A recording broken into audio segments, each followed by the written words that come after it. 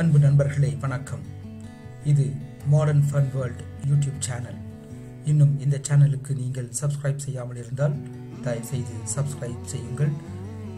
உங்களுக்கு அப்டேட் வந்து கொண்டிருக்கும். இன்றைய நாளில் இன்னும் முக்கியமான ஒரு டாபிக் பற்றி உங்களுடன் நான் பகிர்ந்து கொள்ள விரும்புகிறேன்.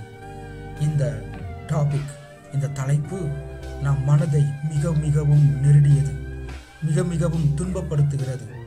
நம்முடைய தமிழ்நாட்டினுடைய வளங்கள் வெளிநாடுகளுக்கு ஏற்றுமதி செய்யக்கூடிய அந்த தருணத்தை தான் இப்போது நான் உங்களோடு பகிர்ந்து கொள்ள விரும்புகிறேன். வெறும் 70 கிலோமீட்டர் மிச்சப்படுத்த நாம் இந்த 8 வழி சாலையை அமைக்கப் போகிறோம் என்று நம்முடைய தமிழக அரசு கூறிக்கொண்டு சிரித்துக் கொண்டிருக்கின்றது. ஆனால் இதனுடைய வளமும் வாழ்வும் அழிக்கப்படுகின்றது என்பதனை யாருமே அறிய தமிழக அரசு நம் தாய் மண்ணிற்கு, தமிழக மண்ணிற்கும் தமிழக மக்களுக்கும் கொடுத்து கொண்டிருக்கின்ற துன்பங்களை பார்க்கும் பொழுது நாம் நம்முடைய தாய்நாட்டில் தான் இருக்கிறோமா அல்லது வெளிநாட்டில் இருந்து கொண்டு அகதிகளாக வாழ்ந்து கொண்டிருக்கின்றோமா என்று சற்று சிந்திக்க தோன்றுகிறது. இந்த 8 வழி சாலை வழியாக யாருக்குத்தான் லாபம் ஏற்படுகிறது என்று பார்ப்போமானால், தமிழக மக்களுக்கு ஒரு துளியும் லாபம் இல்லை என்பதுதான் நிதர்சனமான உண்மையாக இருக்கிறது. தமிழக மக்கள் ஏறக்குறைய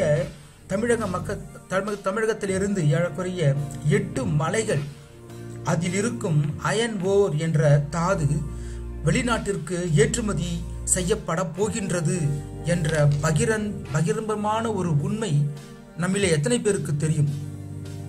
8 வழி சாலையின் மூலமாக இவர்கள் அடையக்கூடிய லாபம் தான் என்ன என்று பார்க்கும் பொழுது, இந்த 8 மலைகளில் இருந்து எடுக்கப்படுகின்ற அயன் ஓர் இரும்பு தாதுதான் மற்ற வெளி நாடுகளுக்கும் சரி வெளி உலகத்திற்கும் சரி ஏற்றுமதி செய்யப்பட போகிறது என்பது நம்மிலே பலருக்கு இப்போது தெரிந்து கொண்டு வருகிறது.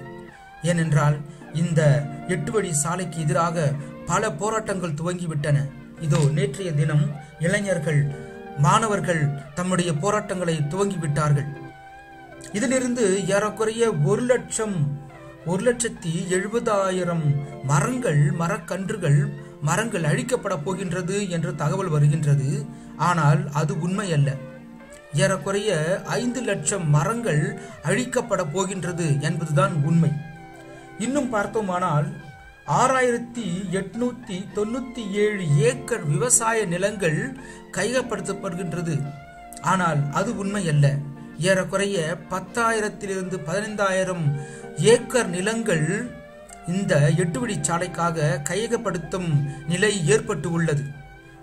அப்படி இருக்கும் பொழுது அந்த 10,000 ஏக்கர் நிலங்களிலே இருக்கின்ற ஏழை விவசாயிகள் எங்கே செல்வார்கள்? அவருடைய வாழ்வாதாரத்திற்கு என்ன செய்வார்கள்? அவர்களுடைய வாழ்வுரிமையை அவர்கள் மீட்க என்ன செய்வார்கள்? அவர் எதிர்காலத்தில் என்னவாக இருக்க போகின்றார்கள் என்பது பற்றி யாருக்குமே கவலை இல்லை. முக்கியமாக இந்த மத்திய மாநில அரசுகளுக்கு கவலையே இல்லை. இன்னும் 290 ஏக்கர் வன பகுதி நிலங்கள் அழிக்கப்பட இருக்கின்றது. இந்த 8 வழி சாலையின் வழியாக பல்லாயிரக்கணக்கான வீடுகள் தரைமட்டம் ஆக்கப்பட்டு அதிலே ரோடு போட போகிறது. இன்னும் முக்கியமாக நாம் பார்ப்போமானால், சுங்க கட்டணம் 375 ரூபாயிலிருந்து இது 1,400 ரூபாயாக உயரக்கூடிய அளவுக்கு ஏறக்குறைய 8 டோல்கேட் மற்றும் சுங்க சாவடிகள் இதிலிருந்து அமைக்கப்பட போகின்றது. இவற்றையெல்லாம் பார்க்கும் பொழுது இந்த சுங்க சாவடிகளையும் சரி, இந்த 8 வழி சாலைகளையும் எந்த சாதாரண மனிதன் பயன்படுத்த முடியும்? எந்த சாதாரண மனிதன் கார்களிலே சென்று அல்லது பைக்கிலே சென்று இதை பயன்படுத்த ஒரு மிகப்பெரிய ஒரு அதிர்ச்சியாக இருக்கின்றது. அது யாருக்கு என்றால், இங்கே இருக்கின்ற ஜிண்டல் நிறுவனம் மற்றும் ஸ்டீல் நிறுவனம் மற்றும் இந்த இரும்பு தாதுகளை ஏற்றுமதி செய்யக்கூடிய நிறுவனங்கள் தான் இதிலிருந்து பயன்பெறப் போகிறார்கள். ஆனால் இதை எதிர்த்து பேசினாலோ அல்லது இதற்காக விழிப்புணர்வு கொடுத்தாலோ அவர்களுக்கு முத்திரை குத்துகிறார்கள் தீவிரவாதிகள் என்று. இப்பொழுது இதனுடைய ஆழமான உண்மைகளை நாம் சிந்தித்து பார்ப்போம். நன்றி.